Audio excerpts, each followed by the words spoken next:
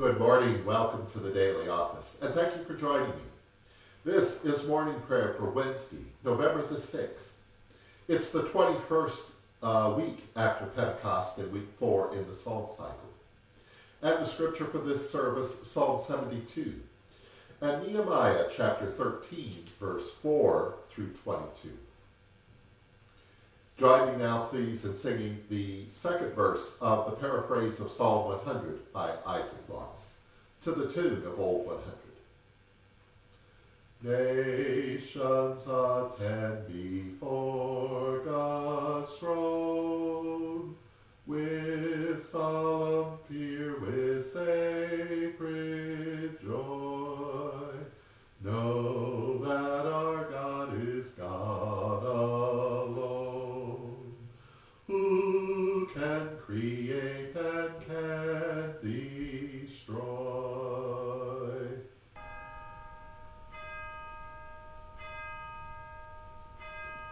Open thy lips, thy mouth shall declare your praise. Alleluia! Give the ruler your justice, O God, and your righteousness to the ruler's son. Alleluia. Psalm 72, and please recite it with me. Alleluia! Give the ruler your justice, O God, and your righteousness to the ruler's son. Your ruler shall judge your people with righteousness, and your poor with justice. The mountains shall bring peace to the people, and the little hills bring righteousness. And your ruler shall judge the poor of the people, and save the children of the needy, and shall break the oppressor into pieces. Your ruler shall live as long as the sun and the moon endure, throughout all generations. And your ruler shall come down like rain upon the mown grass, like showers that water the earth. In his days the righteous shall flourish, an abundance of peace so long as the moon endures. And your ruler shall have dominion from sea to sea, and from the river unto the ends of the earth. They that dwell in the wilderness shall bow before him, and his enemies shall lick the dust. The rulers of Tarshish and of the isles shall bring gifts. The rulers of Sheba and Seba shall offer tribute. Yes, all nations shall fall down before your ruler. All nations shall serve him. For your ruler shall deliver the needy when they cry, and the poor that have no helper. Your ruler shall spare the poor, and shall save the lives of the needy. Your ruler shall redeem their souls from deceit and violence, and precious shall their blood be in his sight.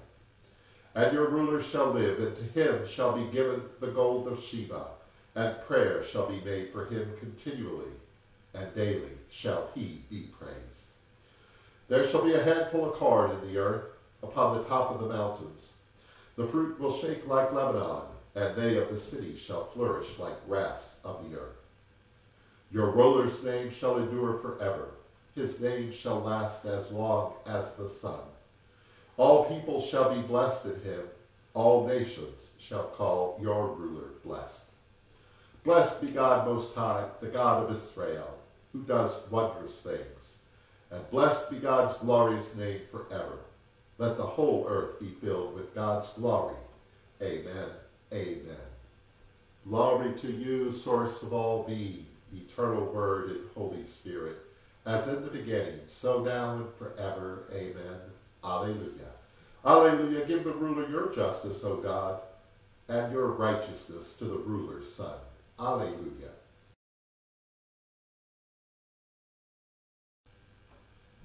A reading from Nehemiah chapter 13, beginning at verse 4. Now before this, the priest Eliashib, who was appointed over the chambers of the house of our God, and who was related to Tobiah, prepared for Tobiah a large room, where they had previously put the grain offering, the frankincense, the vessels, and the tithes of grain, wine, and oil, which were given by commandment to the Levites, singers, and gatekeepers, and the contributions for the priests. While this was taking place, I was not in Jerusalem, for in the 32nd year of King Artaxerxes of Babylon, I went to the king. After some time I asked leave of the king and returned to Jerusalem. I then discovered the wrong that Eliashib had done on behalf of Tobiah, preparing a room for him in the courts of the house of God. And I was very angry. And I threw all of the household furniture of Tobiah out of the room. Then I gave orders, and they cleansed the chambers, and I brought back the vessels of the house of God, with the grain offering and the frankincense. I also found out that the portions of the Levites had not been given to them, so that the Levites and the singers who had conducted the service had gone back to their fields. So I remonstrated with the officials, and I said, "Why is the house of God forsaken?" I gathered them together and set them in their stations. And then all of Judah brought the tithe of the grain, wine, and oil into the storehouses. And I appointed as treasurers over the storehouses the priest Shelemiah and the scribe Zadok and Pedaiah of the Levites as their assistant, Hanan, son of Zaccur, son of Mattaniah, for they were considered faithful, and their duty was to distribute to their associates. Remember me, O my God, concerning this, and do not wipe out my good deeds that I have done for the house of my God and for his service. In those days I saw in Judah people treading wine presses on the Sabbath, and bringing in heaps of grain and loading them on donkeys, and also wine grapes, figs, and all kinds of burdens, which they brought into Jerusalem on the Sabbath day. And I warned them at that time against selling food. Tyrants also who lived in the city brought in fish and all kinds of merchandise and sold them on the Sabbath to the people of Judah and in Jerusalem. Then I remonstrated with the nobles of Judah and said to them, "What is this evil thing that you are doing, profaning the Sabbath day? Did not your ancestors act in this way? And did not our God bring all this disaster on us and on this city? Yet you bring more wrath on Israel by profaning the Sabbath." When it began to be dark at the gates of Jerusalem before the Sabbath, I commanded that the doors should be shut and gave orders that they should not be opened until after the Sabbath. And I set some of my servants over the gates to prevent any burden from being brought in on the Sabbath day. Then the merchants and sellers of all kinds of merchandise spent the night outside Jerusalem once or twice. But I warned them and said to them, "Why do you spend the night in front of the wall? If you do so again, I will lay hands on you." From that time on, they did not come on the Sabbath. And I commanded the Levites that they should purify themselves and come and guard the gates to keep the Sabbath day holy.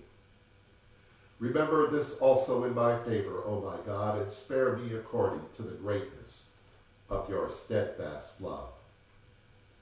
Here ends the lesson.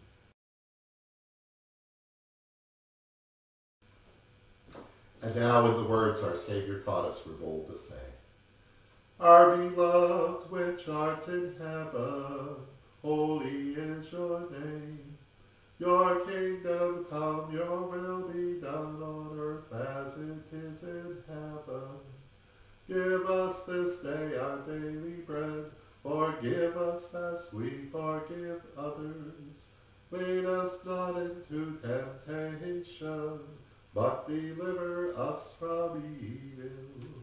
For the kingdom, the power, and the glory are yours, now and forever." Let us pray. O God, lead us in the ways of justice and truth, that peace may flourish in our days. Soften our hearts that we may have compassion on all your children, especially the poor. In Jesus' name we pray. Amen.